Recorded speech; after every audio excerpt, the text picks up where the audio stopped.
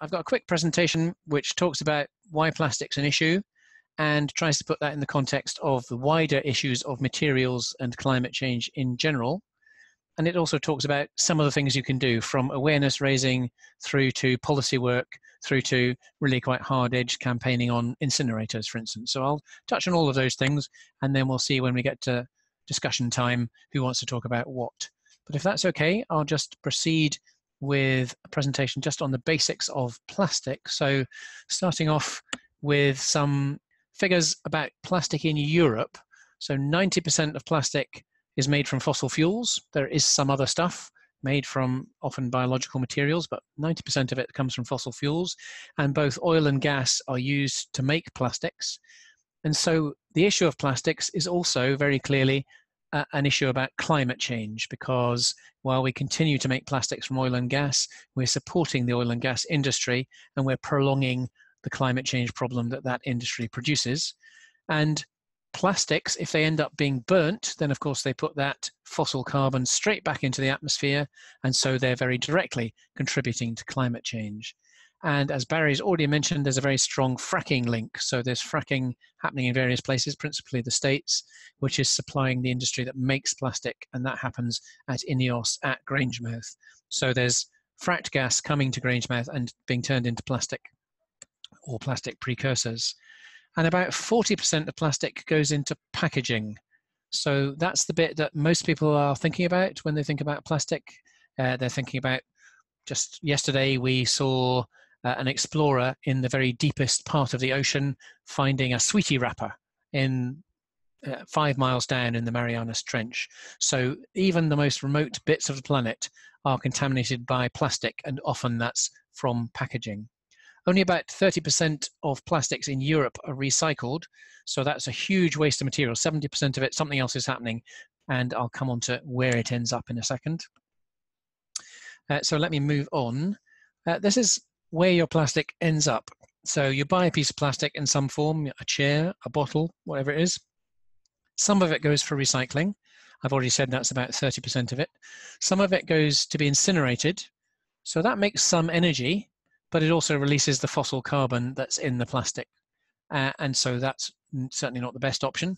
And in terms of reusing that material, of course, properly reusing it or recycling it is much better than burning it.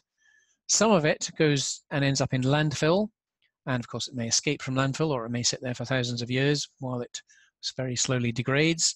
And as we've seen lots of publicity about in the last 3 or 4 years, lots of it ends up in the oceans, and it pollutes our shores. It's a problem for wildlife, and it's very unsightly.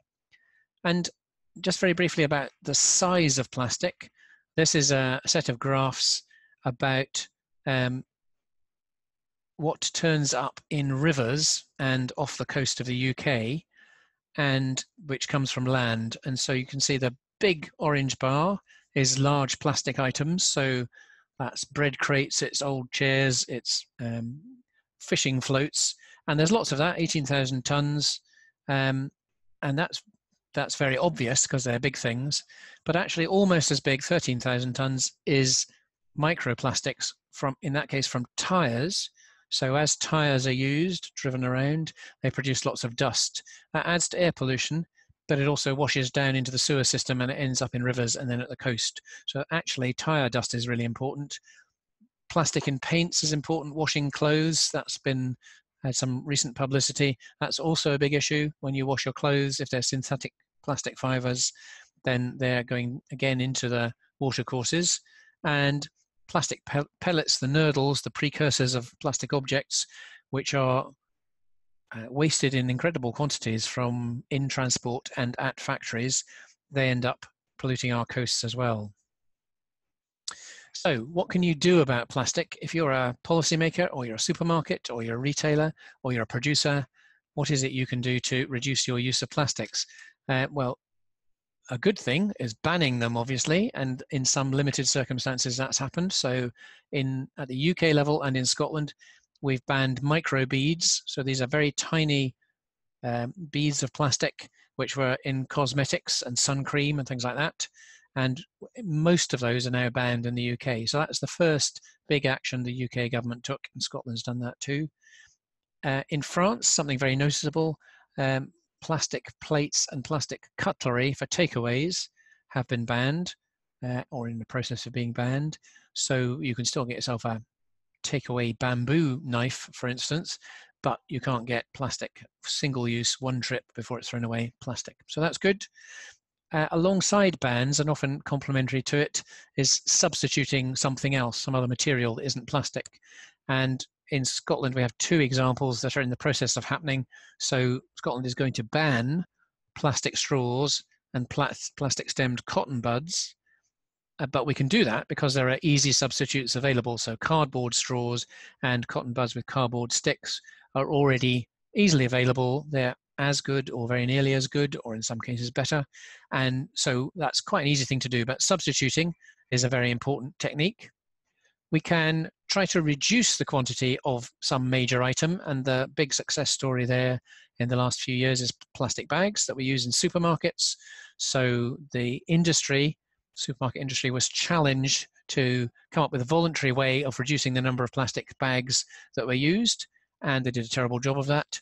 And so there was legislation. And so the 5p charge on plastic bags reduced that use by 80 to 90%. So huge reduction in the number of plastic bags. And of course, if you go to a shop now, most people are bringing a bag that they brought from home. So that's a big change in society. Plastic bags aren't a huge tonnage of waste, but they're something we use every day or see every day, something we can avoid every day. And they're very visible if they're blowing around a landfill site or if you see them at the beach. So they're kind of symbolically really important, even though they're not really a huge tonnage of plastic. And then recycling, of course. So if you can't stop using it, you can't substitute it with something, you can't eliminate all of it by putting a charge on it, then you want to make sure you recycle as much of it as possible. And we have a deposit and return scheme that was just announced last week that's really going ahead, and the details of that. So that's going to collect bottles and cans for drinks, and that will be plastic and cans and glass. And so that's really good. That will really increase the recycling rates. I've got on this slide that it will double recycling rates, but I think actually it'll do a lot more than that. So we'll go from probably 35, 40% up to more like 90 or even 95% for plastic bottles.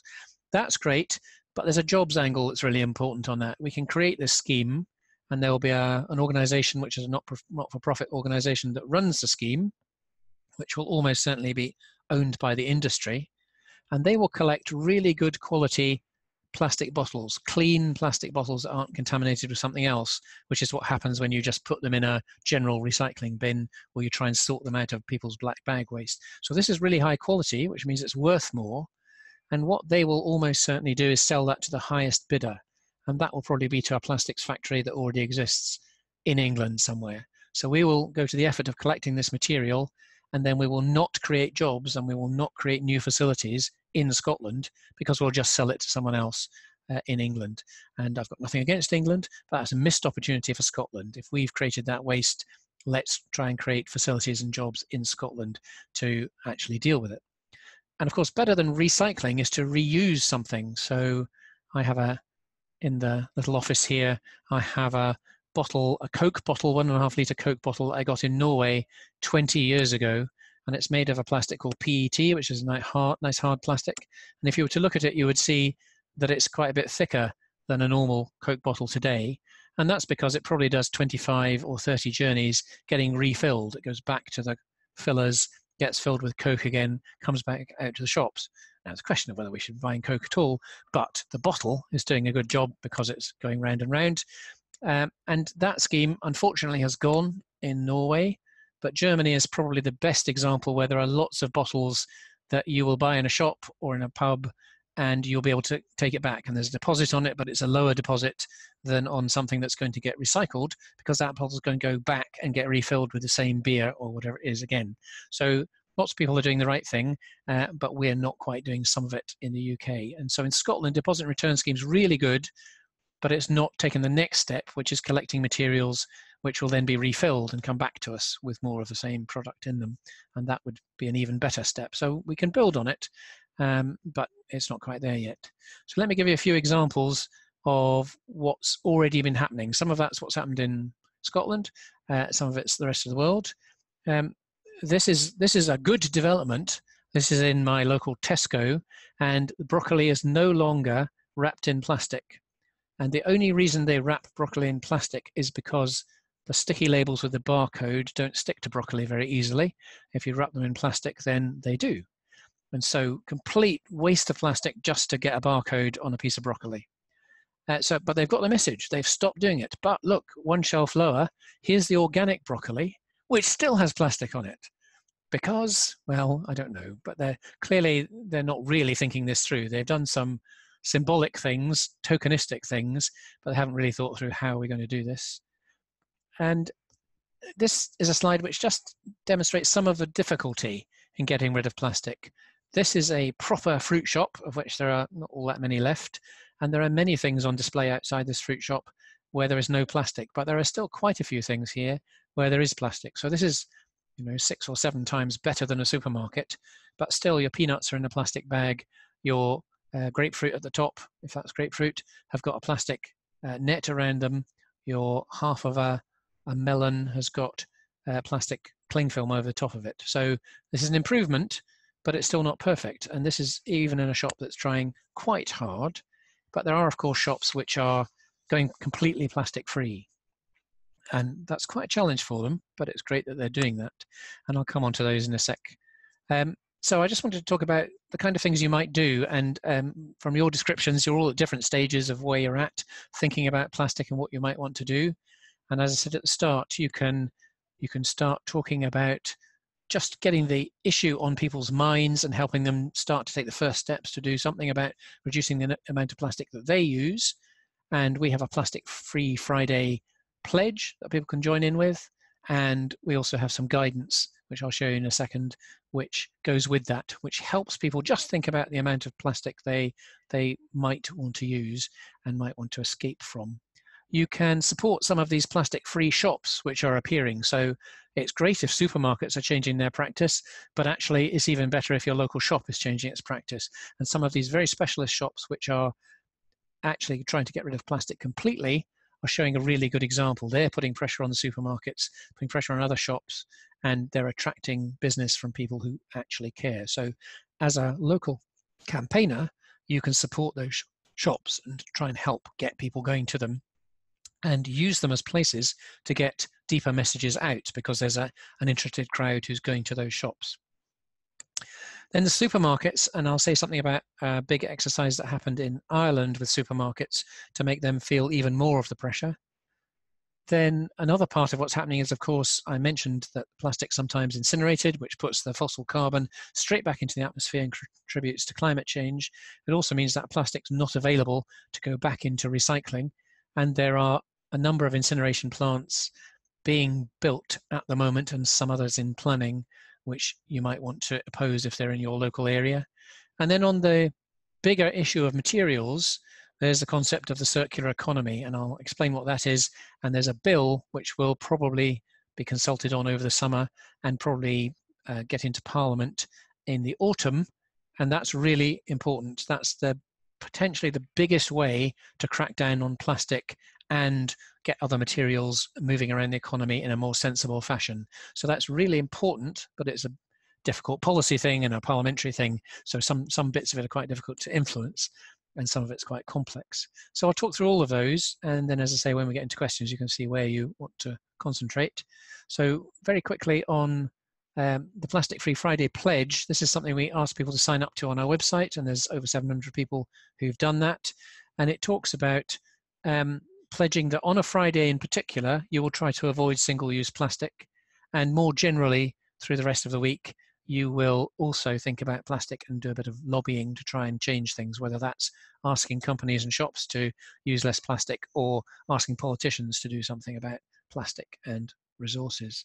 And that's on our website. People can sign up, and they will occasionally get a nice email about something they can do, as well as being part of the community of pledgers.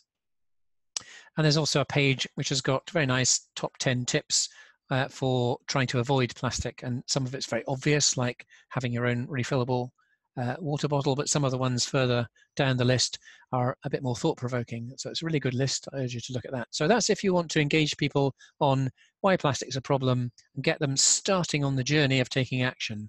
So it's a very simple thing, but they will get emails occasionally which encourage them to do a bit more, and it helps them take personal action as well as to help them see if they would like to talk to their supermarket, talk to the retailers, talk to the people who make things, or talk to the government. So that's that one. Then I mentioned the plastic-free shops. There are at least 2 in Edinburgh. This is one I visited, Way to Go, and it's really impressive. They do a lot of good work, and they seem to be doing really well. They've had to extend their hours because it's so popular. So that's great. As I say, it's a good thing to encourage people to go to, but it's also a good place to get to people who are perhaps like-minded. And so this one has taken some of our leaflets, and so if you go there, you will see that Friends of the Earth is a bit visible. And if we have a big exercise on plastic, we will probably promote it through that shop and the other one in Edinburgh. And I know there's at least one that's like this in Glasgow, where they're aiming to be completely plastic-free, and there are others around Scotland. So if you've got one near you, again, good community to get involved with, a good place to meet people, and a good thing to encourage people to go to, just helping them with some publicity and making them better known. This is a campaign that ran in Ireland, and it was run by our Friends of the Earth group in Ireland and one partner. It was called the Sick of Plastic campaign, but the exercise was called Shop and Drop. And across the whole of Ireland, the Republic of Ireland, there was a day designated last year where volunteers went and stood at the tills, and they helped people take the packaging off and put it in a box so that it went back to the store. So the store had to deal with it. And it was very noticeable. There were lots of new volunteers got involved. Lots of supermarkets around Ireland got involved.